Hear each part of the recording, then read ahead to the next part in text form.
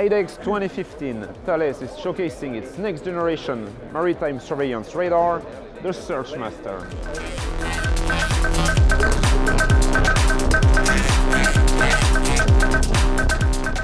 This radar is the SEARCHMASTER radar. It has been developed for the French Navy, but of course we have developed some specific skills for the export market. It's an airborne multi-mission radar. We call it the 5-in-1 because we can perform 5 different types of missions: anti-surface warfare, anti-submarine warfare, maritime surveillance, ground surveillance and mapping, and air tactical support. For the first time, this is a radar that has no compromise. It is the best one of its class for maritime surveillance and ground surveillance at the same time, and with a low probability of intercept. If you just have a quick look at the competitors, our radar is a radar of 77 kilograms, when the competitors for the same performance have some radars at more than 100 kilograms. And with 77 kilograms, we have the same level of performances and quite the same price also. Any type of platform that can fly can have this radar. You just need to have the right space and the right power.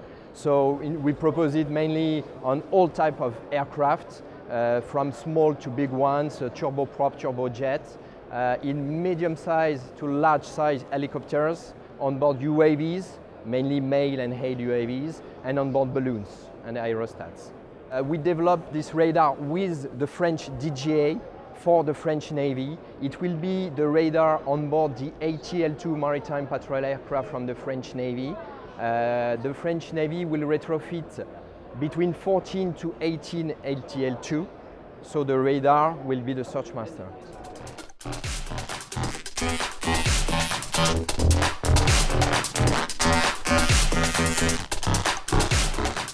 We propose Amascos as the console of all our radars, so the SEARCHMASTER, but also the OceanMaster and the iMaster. We can propose this mission system with any payload and any equipment, IFF, IIS, data link, SATCOM, really anything.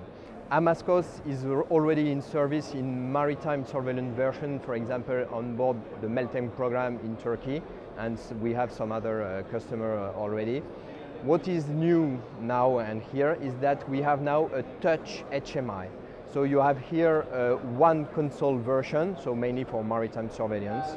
And we are currently developing the touch version of multi-console Amascos. It means that in the next few weeks we will have a maritime patrol version of Amascos that will be fully touch HMI.